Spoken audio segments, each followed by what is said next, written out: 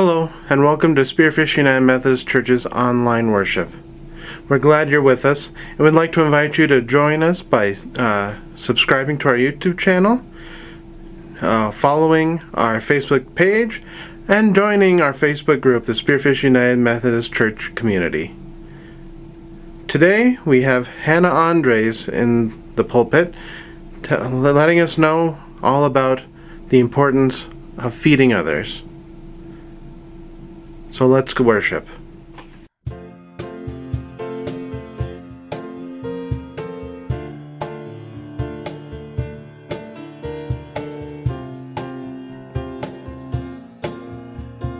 Greater is the one who's in us, greater is the one who calls our name, he will never fail. Stronger is the one within us, stronger is the one who fights for us, he will never fail, you will never fail. For your love endures forever, oh, your love endures forever. Open up our eyes, surround us with your light, your love endures forever.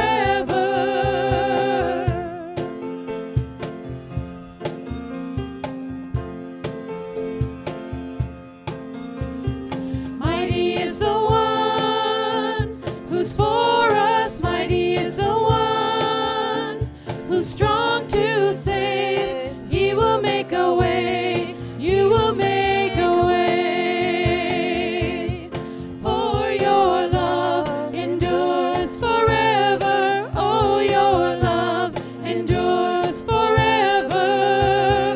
Open up our eyes, surround us with your light, your love endures forever. Our God is fighting for us always. Our God is fighting for us all. Our God is fighting for us always. We are not alone. We are not alone. Our God is fighting for us always. Our God is fighting for us all. Our God is fighting for us always. We are not alone. We are not alone. We are not alone. We are not alone. For your love endures forever. Oh, your love endures forever. Open up our eyes, surround us with your light, your love endures forever.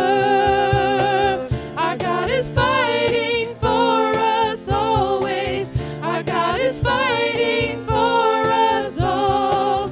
Our God is fighting for us always. We are not alone. We are not alone. We are not alone. We are not alone. We are not alone. We are not alone.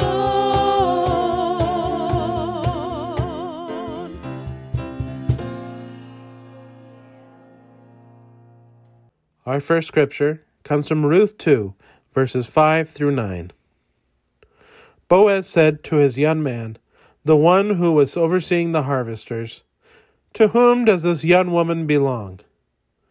The young man who was overseeing the harvesters answered, "She's a young Moabite woman, the one who returned with Naomi from the territory of Moab." She said, "Please let me glean, so that I might gather up grain from among the bundles behind the harvesters." She arrived and has been on her feet from the morning until now, and has sat down for only a moment. Boaz said to Ruth, "Haven't you understood, my daughter? Don't go glean in another field. Don't go anywhere else. Instead, stay here with my young women. Keep your eyes on the field that they are harvesting and go along after them. I've ordered the young men not to assault you. Whenever you are thirsty, go to the jugs and drink from what the young men have filled." Let us pray together. Dear Lord, we're just so thankful to be here tonight and to worship you. And whatever worry, concern, health issue, whatever is on our mind, we just bring it to you. And we know that you are there to listen and hear our prayers. Sometimes they're not always answered in the way we want them to be, but that's when we just need to trust in you, and that we know that you will give us guidance and you will give us direction. So we just pray tonight that we will feel your Holy Spirit in us, and that we will be able to share that Spirit with other people. We just ask that you be with the people in Florida. There's such devastation and such loss there. It's almost unbelievable. And we just pray that you will be with those people, be with the people that are rescuing. We just pray that the people will not feel alone, that they will know that, dear Lord, you are with them every step of the way on that journey that they have ahead. And we also pray that you'll be with Hannah tonight as she delivers this message to us. And we just pray that we will feel your presence here tonight. And dear Jesus, be with us as we leave. Give us hope, give us comfort, and give us peace. We ask this in Jesus' name, and now we pray together. Our Father, who art in heaven, hallowed be thy name. Thy kingdom come, thy will be done, on earth as it is in heaven. Give us this day our daily bread, and forgive us our trespasses as we forgive those who trespass against us. And lead us not into temptation, but deliver us from evil. For thine is the kingdom, the power, and the glory forever. Amen.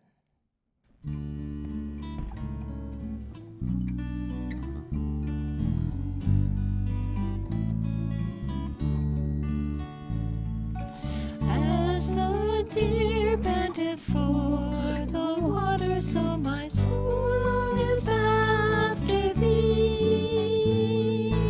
You alone are my heart's desire, and I long to worship thee. You alone are my strength, my shield. To you alone may my spirit yield. You alone are my heart's desire, and I long to worship thee. You're my friend and you are my brother, even though you are a king. I love you more than any other, so much more than anything. You alone are my strength, my shield. To you alone may my spirit yield. You alone are my heart's desire, and I long to worship thee. I want you more than gold or silver, only you can satisfy. You alone are the real joy giver and the apple of my eye. You alone are my strength, my shield. To you alone may my spirit yield. You alone are my heart's desire, and I long to worship thee. Our second scripture comes from Matthew 14, verses 13 through 21. When Jesus heard about John, he withdrew in a boat to a deserted place by himself. When the crowd learned this, they followed him on foot from the cities. When Jesus arrived and saw a large crowd, he had compassion for them and healed those who were sick. That evening, his disciples came and said to him, "This is an isolated place, and it's getting late. Send the crowds away so they can go into the villages and buy food for themselves." But Jesus said to them, "There's no need to send them away. You give them something to eat." They replied, "We have nothing here except 5 loaves of bread and 2 fish." He said, "Bring them here to me." He ordered the crowds to sit down on the grass. He took the 5 loaves of bread and the 2 fish, looked up to heaven, blessed them, and broke the loaves apart, and gave them to his disciples. Then the disciples gave them to the crowds. Everyone ate until they were full, and they filled 12 baskets with the leftovers. About 5,000 men, plus women and children, had eaten. The word of God for the people of God. Thanks be to God.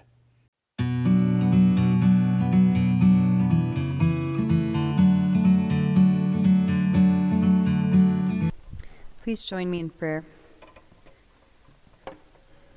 God, our great Redeemer, may the words of my mouth and the meditations of all of our hearts be found pleasing in your sight, for you are our rock and our Redeemer. Amen. So I want to invite you to imagine a community gathering at a park in late summer, maybe sitting down in City Park by the creek. Think about what you're hearing and seeing, what you smell, what you feel, and what you taste. The humidity is starting to drop, the air is finally cooling off, all the adults are gathered around grills and picnic tables, chatting, watching burgers, brats, and hot dogs cook, listening to the searing from that flame, heating the fat coming from meats. Kids are running around in the big open field. Older kids may be playing catch or football, and the younger kids running and screaming, climbing trees or playground equipment. This is not an uncommon scene to run across in many communities during the summer, especially before the onset of the COVID-19 pandemic.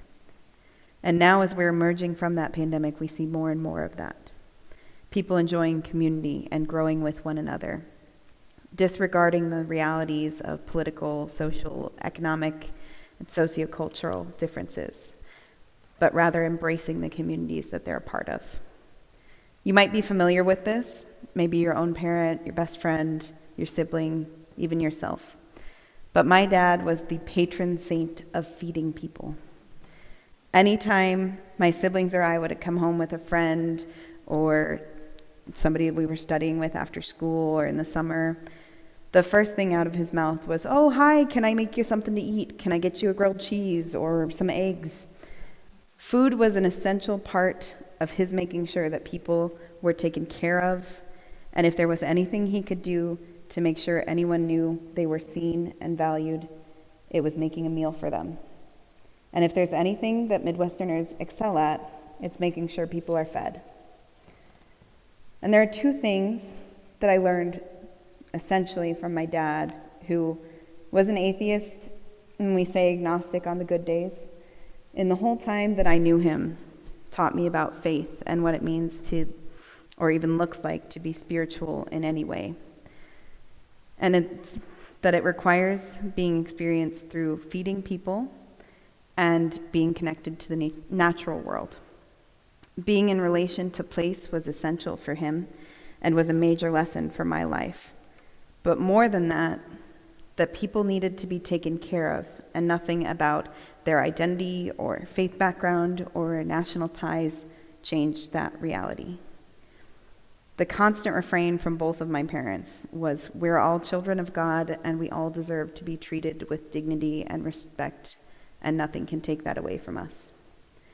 Something that was clearly essential in Jesus' ministry was the practice of sharing meals. So often in the Gospels, we see him breaking social customs to share meals with people who weren't considered to have those same values as those who fit with the appropriate mold. He shared meals with tax collectors and prostitutes, sinners, lepers, and everyone in between. And a central part of his embodied ministry was his presence with quote, the least of these, which included sharing meals with them, which is an act that posed direct challenges to his own cleanliness according to Jewish purity laws, rituals, and practices. In this instance that we encounter from Gospel of Matthew today, we come upon the experience of a crowd of 5,000 men. This number does not include the number of women and children who were also present and part of the crowd, being fed by 5 loaves of bread and 2 fish. And it's hard to wrap our heads around that size of people, of a group of people. I can't really imagine that number of people being gathered together here for anything other than a sporting event like the Super Bowl or maybe a rodeo. And yet, there were 5,000 people who were counted, gathered just to hear a man teach. And who knows how long some of them were following him around. At this point, Jesus has taken time to himself, and it's indicated in the text that he's doing that to mourn the loss of his cousin, seeking solitude to reflect on the life and the death of a person he cared about. And a crowd still follows him, desperate for his teaching, for his healing, for his wisdom, and for any remote possibility of physically encountering him. There are some scholars who seek to overturn the miracle aspect of this story, explaining away this incredible multiplication of food by saying that anyone traveling during this period would be carrying their own provisions. So there might be an argument to be made that people just threw in their own supplies as baskets and fish and loaves were being spread around. But I don't really think that part matters, the how of the food multiplied. There's so many ways to speculate exactly how Jesus or his disciples managed to pull this off. But I think when it comes to this story, that dialogue and that academic speculation can really distract from an element that seems pretty essential to me. And that's the part that centers around the approach of the disciples to this problem versus the approach of Jesus when it comes to this massive number of people needing something to eat. What we see in this gospel from the disciples is that they come to Jesus and tell him to send the crowd away, saying that they would make it time to get to town or whatever close village to find their own food and eat before it got dark. A very practical, we're done for the day kind of mindset. But what we get in response from Jesus instead is, you feed them. There's a pretty stark difference in that, where Jesus is so compassionate in his response when we pause to consider how the disciples wanted to deal with these people. Where the disciples seem to approach the situation with an understanding that while this crowd might be gathered to hear and learn from Jesus, they are ultimately responsible for getting themselves fed and taken care of. But Jesus approaches with this compassionate sense of responsibility for the people who have come from who knows how far and have been following him who knows how long to learn from him, hear him speak, and experience an encounter with him, however remote that possibility would be. So there's a big difference in those approaches to this situation. Where the disciples have a mindset of everyone fends for themselves, Jesus has a mindset of being responsible for the people who have heard a call to follow him and learn from him, or who may have experienced the Spirit moving them toward him. And therefore he and his disciples are obligated to care for them through providing a meal to be shared. So this sermon that I'm sharing with you now is one that I originally wrote for one of my classes last year on evangelism. And this text is not one typically associated with the practice or the study or the theology behind evangelism. What you'd normally expect is something like Matthew 28, what we know as the Great Commission, where it says, "Go therefore and make disciples." And it's a text that's very explicit about going into the world and changing people. But those are also the texts so manipulated in our time to allow for harm to be done under the name of evangelism and in the name of Jesus, in the name of our Christian God. And there's no excuse for that. Even so, we have to be able to not only talk about the reality of harm caused, but also realize how we are capable of approaching conversation and exploring options and opportunities to heal from that reality. When we pause to think about what Jesus is saying in response here to his disciples, for once the text is very clear. In a case where the disciples would like to be rid of their responsibility of taking care of people who have traveled so far and so long, Jesus says, no, you feed them. You feed them. You care for them. You feed them. You extend that love and solidarity and sense of being together. It's easy in our own time to walk past someone and assume they'll figure it out for themselves and manage to get what they need to survive, or they won't. And knowing that we won't have to do anything to intervene or change that directly, because we've been told not to acknowledge people experiencing unshelteredness, or because we operate in a society that has been built on an over-romanticized idea of what the individual can do for themselves. And because we normalize the narrative of pulling yourself up by your bootstraps and fending for yourself and for your own. It's so easy to fall into that really comfortable social narrative that you take care of yourself and your own family and your own people, as if all people are not your people. And there's a certain unspoken permission in that to ignore the needs of people we don't know and the people we don't interact with. But this is a pretty clear example in Matthew's gospel, calling us to ignore that specific social contract. You feed them, he says. We are not called to be complicit in the social constructions and norms, especially those of individualism and capitalism. We are called to be in community as believers and non-believers. We are called to not only say these nice words of the Gospels, but to live and embody those same messages. We are called to feed the people, and we are called to operate with compassion for ourselves, for our neighbors, for those we know, for those we don't know, for the housed, for the unsheltered, for this creation, for the two-leggeds and the four-leggeds and the wingeds and all of the living and moving things. You feed them, he says. Feeding may not mean physical food like a grilled cheese or a fried egg, but it can also mean spiritual food. And we are invited into spaces to be able to provide that. We work toward making that decision to respond faithfully, or who we choose to ignore when we choose to ignore that social contract. And I hope we can learn to welcome people and creation with the question, can I make you something to eat? Amen.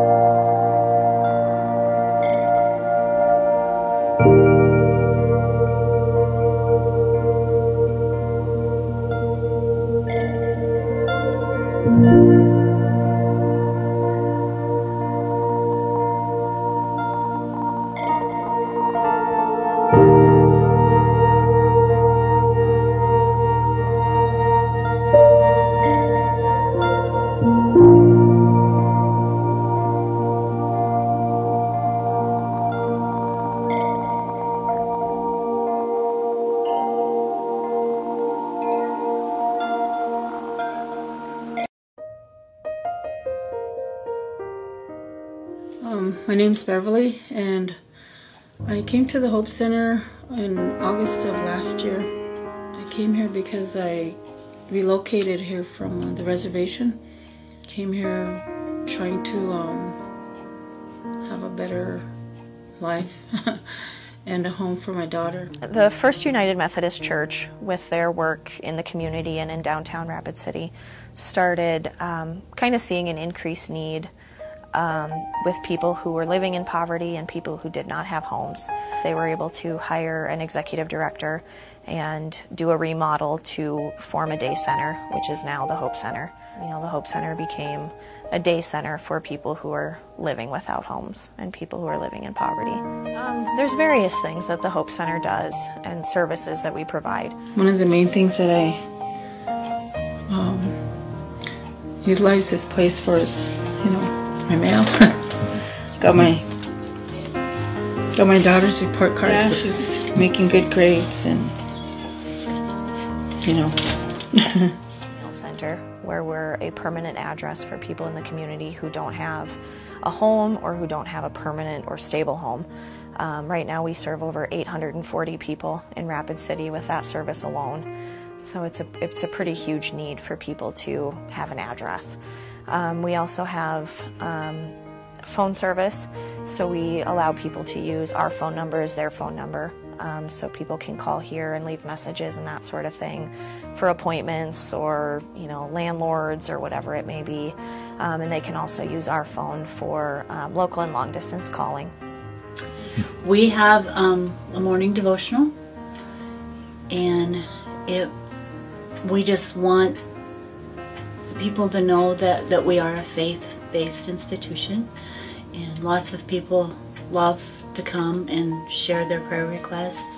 They like to share their thoughts, you know, and different things, and it's really humbling when you hear someone who's sleeping under the bridge talk about their faith in God and how they know that God's going to see them through this, and it truly is. We also do document storage, so we store birth certificates, social security cards, other important documentation, so they don't get lost or stolen. We also do a lot of advocacy work, just getting to know our guests, getting to know their stories, where they're at, what their needs are, and then working with them to get set up with different resources in the community that are fitting to them. We have one gentleman who was a chronic alcoholic, and we used to see him in some pretty terrible situations. Well, he has now gotten sober, and he has been sober a long time. And the other day when we asked him, you know, what made you get sober and quit? And he said, it was you ladies here. He said, I just really realized that this was a place where I had friends. I think more so than actual jobs or houses, relationships, I think, are our successes. Probably the people. Always smiling, always willing to tell you something if you need to know something. Very helpful.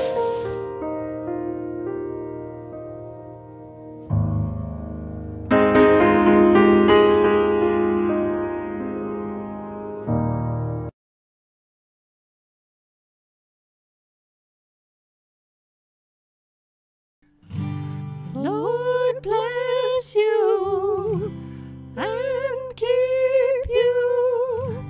Make his face shine upon you. Be gracious to you. The Lord turn his face toward you and give you peace.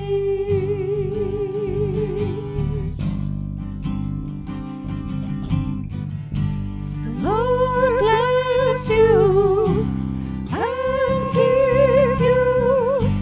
Make his face shine upon you. Be gracious to you. The Lord turn his face toward you and give you peace. Amen.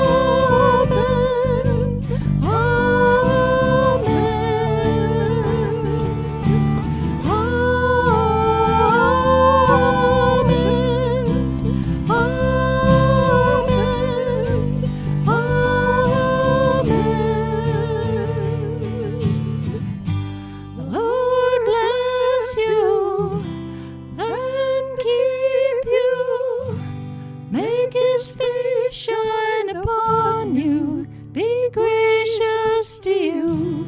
The Lord turn his face toward you and give you peace.